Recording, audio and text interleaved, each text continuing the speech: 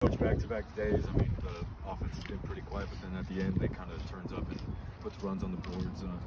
Kind of what did you see? Like, what are the changes that you see? Why has your team been quiet in the first couple minutes? I thought today was one of the first times we've been really immature offensively. That kid pitched his tail off today. Kudos to him. He gives no free bases. They're not making errors. And so there's no freebies throughout the game, right? So you've got to be able to string together really tough at-bats. You have to be able to scoot forward in the box if you need to compete, to hit the ball the other way. And we've gotten very used to comfortable playing a certain way offensively.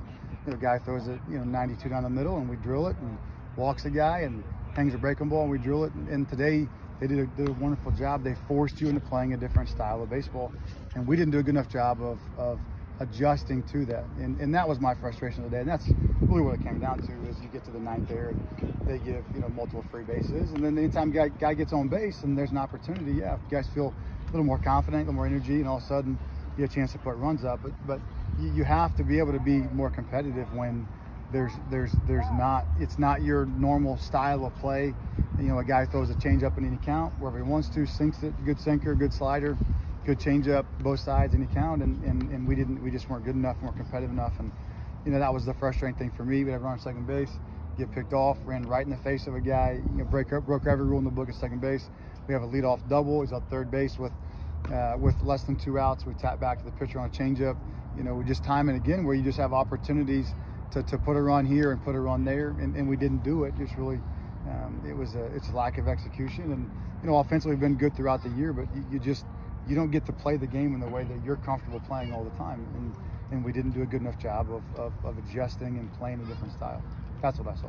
Coach, you mentioned the pitching. What have the starters done the past couple of days to kind of keep the lineup off balance? Yeah, Brim gave us a good start. He did a good job. He just back to the basic fundamental of executing a fastball to both sides of the plate, landing a breaking ball. There were several 1-0, 2-0 counts where he landed a breaking ball, landed a changeup, and that keeps guys off balance. And that's that's the name of the game, right? Which what their guy did to us. It kept us off balance. It avoids loud contact, or when you get it, it's at somebody. Hopefully, and just manage. Brad did a good job managing through the game. They had the big hit there, with the double to center, with 2 outs and 2 strikes, and ended up being kind of a deciding differential there. But he did a good job. We've had good starting pitching. Those guys have gotten better and they've adjusted, and I'm proud of the way that they've grown. I'm proud of the way that Coach Glant has continued to work those guys and has grown and improved. And offensively, we just didn't do enough to support those guys. I wanted to expand a little bit on Bremer's start. He had a good day, but it was interesting. He got a lot of swing and miss contact, but there were other times when the Northwestern made contact and it was hitting pretty hard. So can you talk about the difference between when he got swings and misses and when Northwestern actually made contact? Well, a lot of it's just the sequence in which they throw to. So if he's behind in the count, if he has to double up on a pitch, if he's unable to control an off-speed pitch and has to go back to a fastball or throw the same one back-to-back consecutively. At the same time, they hit. They've scored 10 runs. Coming into the weekend, somebody pointed out they scored 10 runs in like 7 of the last 8 games. So they're a good offense. They have some veteran guys there that can really hit. Very, very well coached, and they're gonna punish mistakes. And sometimes they're gonna punish balls that aren't mistakes. That's what good offenses do, and they did that. And Brad competed his tail off and gave us a good enough start to win that ball game, and we just didn't do it. Ty Bothwell had a smoother outing today. What did you see from him? Again, just located the fastball. And when you force guys to manage both sides of the plate, it's a lot harder for those guys. In essence, they're gonna take half the plate or the other, and that's how you teach offense. It's like you're not covering the 1 zone, you're not covering the 6 zone. You're going to cover one or the other. So if you can go both sides, you can only manage half the plate at a time. And Ty was able to land his fastball much better today. Landed a few off-speed pitches, got crossed up once, but Ty was much better. He's been working really hard. Ty's talented. He's good enough, and we're going to need Ty to continue to grow and improve for the course of the season. And he did that today. He took a major step in the right direction. I was really happy for Ty. We've talked about resiliency a lot this season in these post-game press conferences, and as frustrating as it is today, the offense comes back and scores 6 runs in the 9th inning. Like, how important is that the lineup stays focused even in times when they're down? Yeah, no, it was great. Yeah, and I told him after the game, everyone you leave here, everyone's going to pat you on the back and say we scored 6 in the 9th. That's awesome. It's terrific. You have runner on first base in your top of the lineup with 1 out, and you have a shot, right?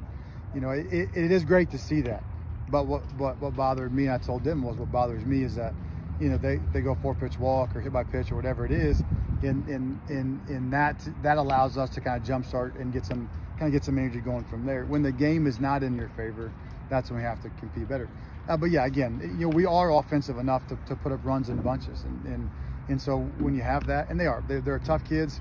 We just didn't want to adjust today. But once the game was a little more in our lane, yeah, go and put up runs and hit and be comfortable and those things, and it just has to happen sooner than that. There's been a lot of shifts so far this series, a lot more than I've seen, at least here in the rest of the season. How will that affect plate approaches going forward as more data gets out about different guys throughout the season? Yeah, well, there's two sides of it. One is there's a shift, and then do they pitch to the shift? And so sometimes when you have a shift and then you pitch to the shift, let's say it's a pull side shift, and then they feed you in. You got to hit through it. Like it is what it is. That's a lot harder. My frustration, there have been times where we've been shifted and then pitched out of the shift. And that is a problem, right? Where you're shifted and then they pitch out of the shift. Let's say it's a pull side shift to a lefty, and I get pitched predominantly away, right? Now I have to hit the ball the other way. I have to hit the ball in the 6 hole and move the offense along. And so, yeah, the shift is a part of baseball. It's here to stay, and certainly in college baseball, as more information comes out, and as you play guys that are more pitchable, right? We're able to shift more when guys are more pitchable. When you have got guys that have 3 pitches and look at a fastball, now we can shift, and we can shift late. We can shift even pitch to pitch. Now, when you can't do that, you can't shift. And they do a good job of pitching to their shift. Their starters the last 2 days, super well coached. They pitch to the shift. If they're going to go in a certain spot on the field, they're going to pitch to it. They're going to execute to it. And now we've actually hit through it several times. Carter has, and a couple times. But you have to be able to manage your way through those things, and a lot depends on what they're trying to do once they get into the shift, if they can execute to it or not. Take 2 more. Phil Glasser with a couple pair of nice plays today. Wasn't able to get the runner on that ground ball in the gap, but did cover a lot of ground. What have you seen from him defensively that sort of contributes to his excellent range on the field? Yeah, Philip is an incredible worker. He's the great thing about him coming here this year is just giving the rest of the guys a great example of how to work defensively and be a marksman defensively, someone that takes great pride in the way they handle the ball, the way they throw the ball, his throwing program, his arm strength, all of that's self-driven and motivated. He's a talented kid, but it's not terribly God-given. I mean, he is a product of a ton of hard work and has overcome many physical limitations that he has to become a terrific defender, and that's something that everybody can learn from as you go through it. But he's a professional worker and takes great pride in his defense, and because of that, we're the beneficiary in some big-time plays from him. Is there a strategy looking forward for tomorrow for a starting pitcher? Is it going to be a bullpen game or someone that's going to try and get a few innings at the start? It's a conversation we'll have to have. We got a few guys kind of nicked up a little bit, so I'll talk to Dustin here after the game and see if we can get it. It's obviously going to be a game where we have to cover. We're going to have to cover some innings there on the back end, but we are in a good spot on the mound to be able to do that. So I feel comfortable where we're at on the mound. We've got 3 or 4 guys lined up that can go out and give us good innings, and we should be in a good spot. Great. Thanks, Coach. Thanks.